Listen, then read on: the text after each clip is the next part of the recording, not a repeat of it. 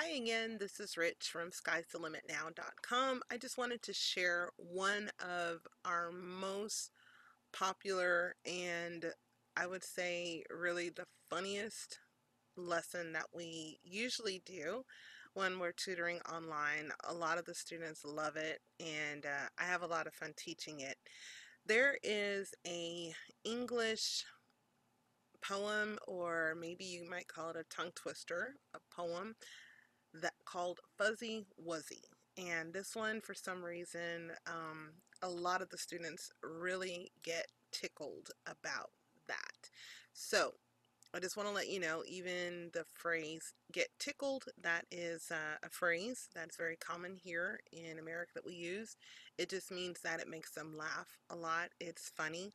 So I want to share with you Fuzzy Wuzzy. Okay? Fuzzy Wuzzy was a bear. Fuzzy Wuzzy had no hair. Fuzzy Wuzzy wasn't fuzzy, was he? Okay, I know it sounds really funny. So I'll put the words below so that you can actually read along with me, and I'll explain a little bit about what it is. I would love for you to also say it yourself. It's really funny. This is one of the things that we do practice on our website. Again, what we do is we do English lessons and we make it fun, but it's also going to be educational where you're going to learn something. So for those of you who don't understand what the word fuzzy is, fuzzy just means it has like hair, furry, that type of thing. Fuzzy, okay? Now, the thing about this one is Fuzzy Wuzzy is actually a name. It's a name of a bear. But the bear, according to the poem, doesn't have any hair or fur, okay?